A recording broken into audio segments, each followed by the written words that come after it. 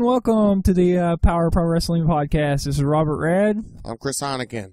Hey, Chris, how you doing today? I'm doing pretty good, man. Let's get on into this, baby. Well, thank you for joining me today. And we're going to be on this podcast.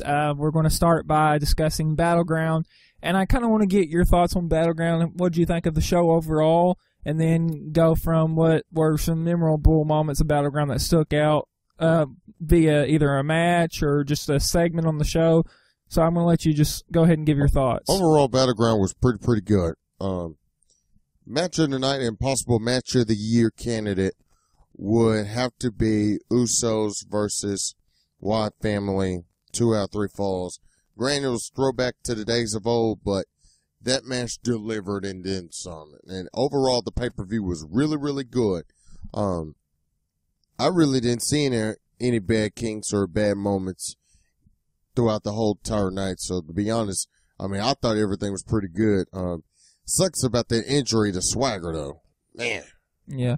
Well, really, I guess I'm of the opposite opinion. I watched it live on Sunday on the WWE Network, and you that have the WWE Network, I'm sure you enjoyed the pay-per-view. If you don't have it, order it. To me, it was just a filler show. There was nothing really special that stood out. I mean, the Usos and the Wyatts out of 3 falls match really, I think, is what stands out. Really, what was surprising to me was the Chris Jericho-Bray Wyatt match and Jericho going over, because Jericho, when he always comes back, he is usually coming back to put over a guy. Like if you go back to WrestleMania, I believe it was 29, in the match with Fandango, he put Fandango over, and Jericho at this stage of his career is just known for doing that. So I found it kind of shocking that he put over, or he beat Bray Wyatt, but we can expect this feud to continue to go on, and I expect to have another match on SummerSlam. So do you have any other moments or anything you want to talk about for Battleground? Granted, that match was pretty good. The fact that Bray Wyatt was able to adapt him, was able to pull out some brand new moves, I mean, to me, that really caught my attention. But I was really impressed with the WWE World Championship match, that Fatal 4-Way. And for the fact that everything was really action-packed, you know, whether it's something special or not, you know, if you got the fans chanting, "This is awesome," and they're enjoying it in the arenas compared to us enjoying it at home, then, I mean, that, to me, that portrays, you know, that this has been pretty good. And, I mean, there really has not been a bad match. I mean, it really hasn't. Yeah. And I mean, I wasn't surprised to see Cena keep the title, especially with all the hype and the rumors that you saw online, which I really won't discuss here. But I mean, I was expecting Cena to win. There wasn't really any other standout moments for me for Battleground, other than I did enjoy what they did with the Dean Ambrose and Seth Rollins kind of brawling, and really I liked it. The second segment that they had with them, with Rollins walking out with security, and he gets to the parking lot, and then he just kind of turns around, stands there, and has Ambrose attack him. So that was probably one of my favorite segments of Battleground, other than probably the Uso Wyatt match that people were talking about. But, and they're going to still talk about that for years. Yeah. Especially if it's 2 out of 3 falls, because normally in the throwback of the days of old, you really don't have that dynamic. You really don't have that very special moment. But when you put those 4 talented guys in the ring and you really say, "Hey, here's the ball, whether you're open or whether you're main event, here's the ball, let's see if you can roll with it." To me, they rolled with it, and the fans were really glued on the edge of their seats, and so was I. I really enjoyed it.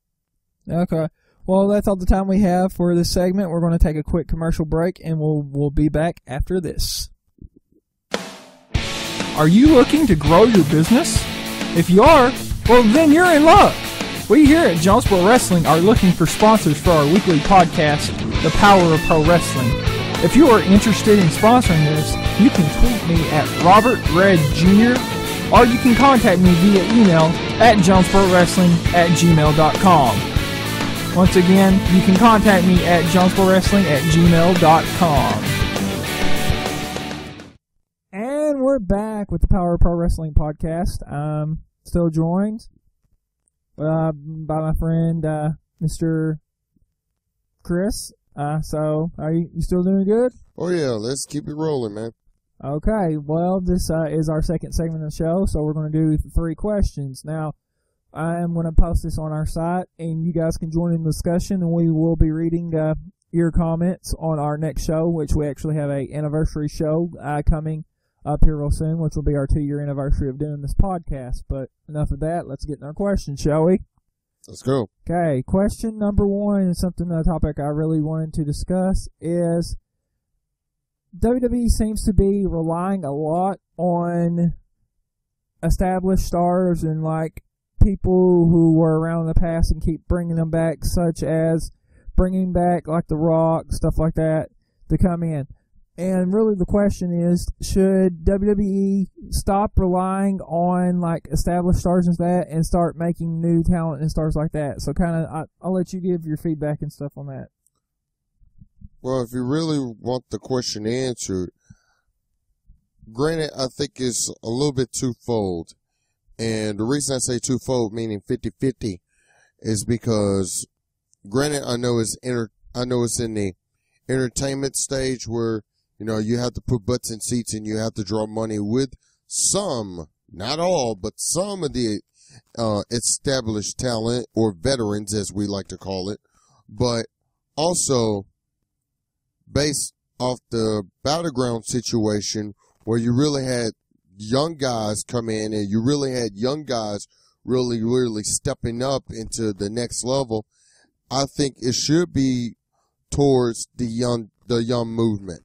And for that reason, I think if WWE was really smart and just say, hey, here's the ball game, here's the ball field, here's your match, go out there, steal the show, I think the young movement will really step up, and it will it should force everybody else on that roster to really step up and deliver a high quality match. I mean, that's my opinion. What do you think? I'm really of the opinion WWE does need to do a youth movement, especially in the main event scene. And they keep going back to the well one too many times. You have Randy Orton's in the main event, John Cena's in the main event. They have like Brock Lesnar in the main event. They have Triple H in the main event. They have all the Rocks in the main event. They really aren't relying on their younger guys. And I really feel they do need to have another youth movement in WWE to give us some fresh faces, especially in the main event scene. Well, that goes back to a little bit of what WCW did, because WCW, granted, the majority of that locker room was young talent, but they relied too much on their veterans and on all the entertaining stars from the past. And I mean, it can help you and it can also hurt you, because you don't want to, any locker room don't want to shortchange their young talent. But also, this is a message to the young talent. You got to step up too. I mean, granted, some of it may be office or whatnot, but you got to step up too and step up into really establishing yourself, and not so much on the outside of the big company's influence, but you got to step up and you got to believe in yourself to really say, hey, I am a main eventer. Yeah. And really, to piggyback off your point with WCW, if you go back and look at 93, 94, Vince McMahon, and we'll talk specifically about Macho Man and Hulk Hogan, and he felt Hulk Hogan was really past his prime. He had reached his pinnacle or peak, and he really couldn't go anywhere, and he really wanted to, I guess, make fresh faces and new stars with Bret Hart, Shawn Michaels, and really get them in the main event scene. So he kind of let Macho Man go. He let Hogan go, stuff like that. So it really revolutionized a youth movement. And initially, that kind of hurt him. If you go in the next few years, like 95, 96, it started giving WCW some momentum. And then by 96, when they turned Hogan heel at Bash at the Beach, that really started a downside for WWE. But in the end, it ultimately worked in their favor, because WCW relied, like you said, on the Hogans and Macho Mans and already established stars without making new talent, and that's really what ultimately WWF at the time, WWE, they won the war because of the making of the new stars. And I feel WWE currently is almost back in that WCW model, to where they want to go back to the well one too many times, instead of letting Roman Reigns, Bray Wyatt, all this young talent break out and make new stars, I think they're just going back to the well one too many times. So I'll let you kind of piggyback off that. I think, those are very, very good points. But the young talent's got to believe in themselves. I'm picking back this off the word to Taz.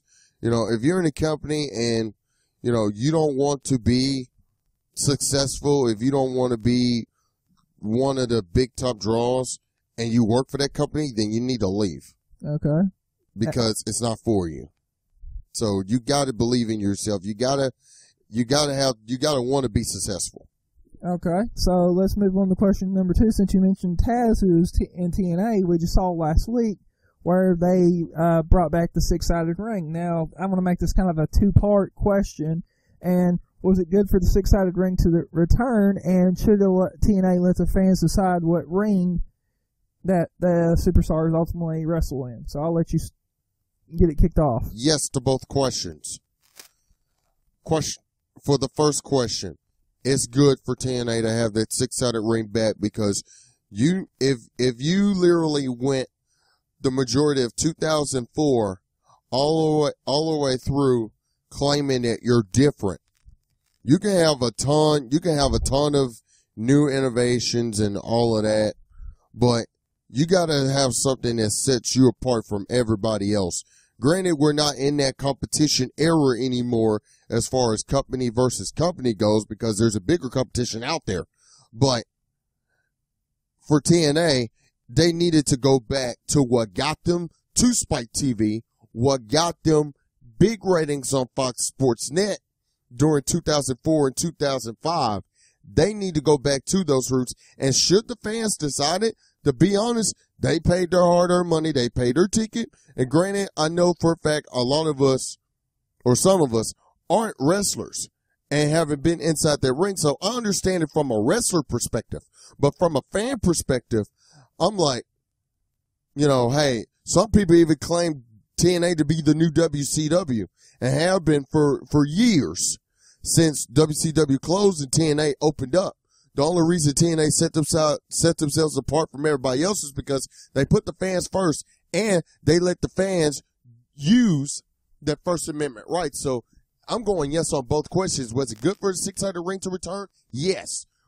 Is it good for the fans to decide? Yes. What do you think? Well, I'm going to say it was good for the 6-sided ring to return. And I know you did mention the wrestlers and stuff. A lot of wrestlers were very vocal about it not returning. Especially Austin Aries and EC3 were noted in interviews and saying they didn't want it to return, and the reasoning was for like timing and stuff like that. It throws them off. But the reason I think it's good for the 6-sided ring to return is like, one, it sets them apart from WWE. It makes them have a different ring. Now, a lot or of people, anybody else for that matter. A lot of people look at that as a novelty, but I mean it helps in a business to where everybody is just cookie cutter the same. You really have to stand out, and that's not only from a business perspective, but also a company perspective, and a wrestler perspective. You have to set yourself apart. So I think it was good.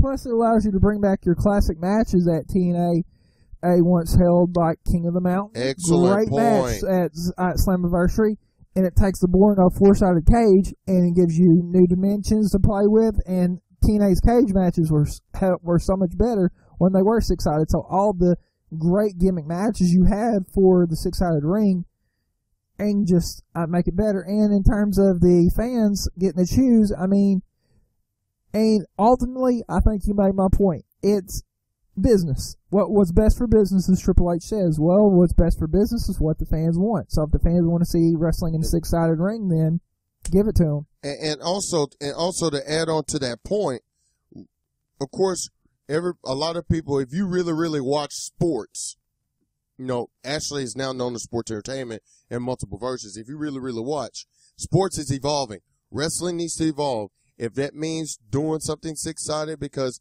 look at what MMA has done. Look at what a lot of people have done. You have to evolve. You have to go with the times. That's what made WWE successful. I think that's what's going to make TNA successful, especially with everything they have now. Okay, well, we only have a few minutes left, so we're going to get to our last question right quick. And it's going to concern part-timers as world champion. With the speculation of Brock Lesnar fighting John Cena at SummerSlam, This really brings up the point of part-timers world champion since John Cena kept the title at Battleground, and a potential match between Brock Lesnar for the WWE World Heavyweight title and Brock not being a full-time wrestler, and potentially winning the WWE World Heavyweight title. A lot of people, I think, are soured on that. So kind of what's your thoughts on that? Should they be world champion? If you're asking me from a wrestling perspective, no.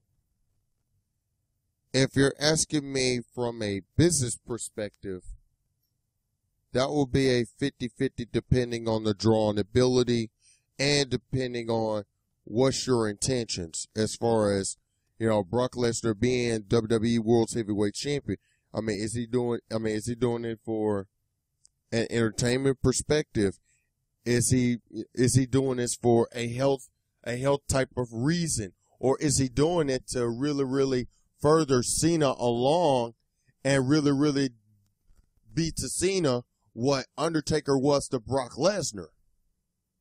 Could this really, really help, some of the part-timers? To be honest, I feel if you're full-timers should have opportunities at the world title, not part-timers. I understand from business perspective, but I got to go. Full-timers should be should have opportunity at the world title, not part-timers. Yeah, and I think I'm in agreement with you there too. You have people who are there all year long and wrestle every single time, are wrestling on a full-time basis. Put the hearts and souls into it. Go ahead. Yeah, good point. Yeah. So, they're really, I think, the ones who are more deserving. Now, if Brock Lesnar or other part-timers want to come back and give us a good marquee match at a SummerSlam or WrestleMania, that's fine by me. I'm not going to be upset, but they shouldn't be in the title picture because they should be able to defend the title on a monthly or at least weekly a basis there. But that brings up this question. If you are the champion, if you're the full-time champion, should you let new talent come in? Should you let your new talent, your full-time talent that you have, should you be willing to work with them and get them up to par to where they can compete for the world title? Yeah, and that's a good question that we can discuss at a later time. But you do make a good point there. And I also not only the potential Brock Lesnar, but a lot of people soured a couple of years ago when The Rock won the title from CM Punk and was only bringing it back, was only going to be on the show for pay-per-views and stuff and wrestling. So to me, it needs to be defended at least every month, and the guy needs to be on the show every month competing or some aspect. But the champion does need to be active, even though the title defense is at least once a month. The champ does need to be active. It needs to be an active champion, and that's kind of the argument for stripping Daniel Bryan of the title is because of being out injured. It would leave the championship dormant, but that's the price you pay. But that's the price you pay when you sign up to compete in this sport. Okay, well, that's all the time we have for this segment. We're going to take another quick commercial break, and then we're going to go to our final segment. So you can catch us after the short commercial break. Are you looking to grow your business? If you are, well, then you're in luck. We here at Jonesboro Wrestling are looking for sponsors for our weekly podcast, The Power of Pro Wrestling. If you are interested in sponsoring this, you can tweet me at Robert Red Jr., or you can contact me via email at jonesborowrestling@gmail.com. Once again, you can contact me at jonesborowrestling@gmail.com. And ladies and gentlemen, welcome back to the official Power Pro Wrestling Podcast. Alongside Robert Red, I'm Chris Honigan. And yes, this is our brand new segment that we've kind of been adding on to this Power Pro Wrestling Podcast. It's Rapid Fire. The first time we did it, we talked about NXT guys being successful, possibly onto the main roster. This one, how about, since we talked about TNA a little bit earlier in this podcast, what about in this Rapid Fire segment, I'm going to go through a list of names, and the question will be, do you see them as the world's heavyweight champion in TNA a year or 2 years? Max 2 years from now. Okay. The Monster Abyss. Monster Yes or no? Abyss. Well, I mean, he's been with TNA for quite a while, so I mean, if he does get the world title, I don't necessarily see it this year. I mean, I would say if he does get it, it would probably be in the next 2 years. I don't really see him in the running right now. Yeah, it'll be, he will have to have tunnel vision, the old school tunnel vision that he had before when he won the NWA title from Sting in 06. Austin Aries, the big topic. Oh, well, with him being the X Division champion right now, and he's going to get to take option C, I mean, I could see him in the next year being the TNA champion again. I see him possibility it could happen this year. If not this year, probably late this year, early next year, 2015. Bobby Roode. Bobby Roode, well, I mean, with him coming back, they seem to be pushing him. I mean, I definitely could see him in this year being world champion just as well as I did Aries. So, I mean, there's a case that can be made for that as well. So, I mean, this year, if not this year, next year, definitely. If it's tournament style, I have to pick Roode as the favorite because in tournament style, almost like Tajiri did back in the day in the 90s, if it's tournament style, it favors Roode. Roode's got the advantage. Any member of the Wolves. Ooh, Davey Richards and Eddie Edwards. Ooh. This is a good one. Now, they're the tag team champions right now. They really haven't done a whole lot of solo action. So, I mean, maybe not this year. I could say possibly 2 years. If not that. I mean, I do see them as potential world champions eventually, but maybe not in the next 2 years. Here's a good one for you. Kenny King. Ooh, that's a good wild card. Throw me a curveball there. Right now, Kenny King's not in the world title picture, so I mean... But he is in the main event role, though. He is in the main event role. I mean, good point there. So, I mean, he could potentially be world champion, but, I mean, it goes back to the Wolves. They're not really in the running right now, so, I mean, and I would say probably in the next 2 years, if he's lucky. And I will say any member of the Wolves, I'm not going to be surprised if Davey gets it first. But how about this one? Ethan Carter III. Ooh, EC3. Good old EC3. Because in main event matches, he really has stand out. But what do you think on EC3? I mean, anything's a possibility in TNA. So I mean, he could be the curveball and surprise us this year or maybe next year. So I mean, he could potentially get to that spot, possibly in the next 2 years. I really got him in the running. I say if he at least beat 2 more competitions, I would say. And how about this one? Samoa Joe. Ooh, Samoa Joe. Well, I mean, he's not quite in the running right now, but I mean, I can always see Samoa Joe by the end of the year getting that TNA title. And I got Joe in this category. I would say if Aries is able to win that world title, Joe may be a possible challenger. Well, ladies and gentlemen, that does complete this Power of Pro Wrestling podcast. We hope you have enjoyed it as much as we have. I'm Chris Honnigan. And this is Robert Rebb. We want to thank you for joining us. But before we leave, do you have anything else you want to say, Mr. Heineken? And actually, and this is a little bit something that's Cornbread approved. Promote love any and everywhere you go. Get rid of the rumors, gossip, hate, and drama. There's no if in faith. There's expectancy. Now that, my friends, is Cornbread approved. Well, thank you for that Cornbread approved message, and thank you guys for listening on the Power of Pro Wrestling podcast. And join us next time. See ya.